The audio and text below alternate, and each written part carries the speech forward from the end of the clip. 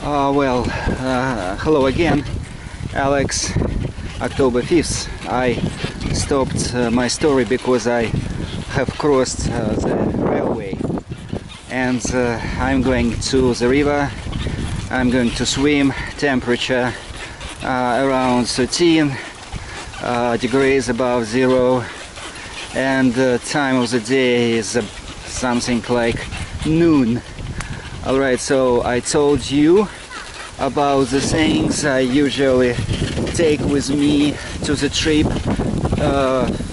For a far trip, I have spare parts for changing a tube in case it has a puncture. I have a pump, of course, and some tools, and I have some clothes in the rucksack to put them on after swimming, and probably some words about the bike itself. It's old. It's older than 40 years old, and I said that I care carefully. I take care of it, and I regularly service it, and it has 3 brakes, 2 handle brakes, and 1 brake. It's a pedal brake, so very comfortable to travel. No absorbers, no shock absorbers like it is on the modern types of the bikes, but it gives my bike more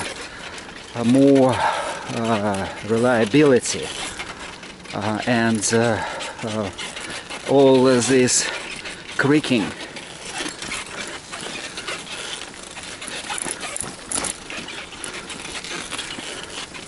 All this creaking which you can hear, it because of the leather saddle, old Soviet type saddle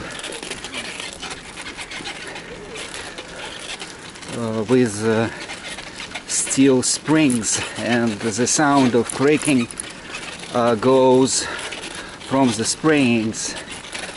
Okay, so there's a deep slope ahead. Probably I will switch the camera for safety reasons, and please enjoy the scenery again. Autumn in Pushkino, 15 miles away from the heart of Russia, away from Moscow. See you a bit later. You can see the slope, and in front of and behind me are cars, so goodbye.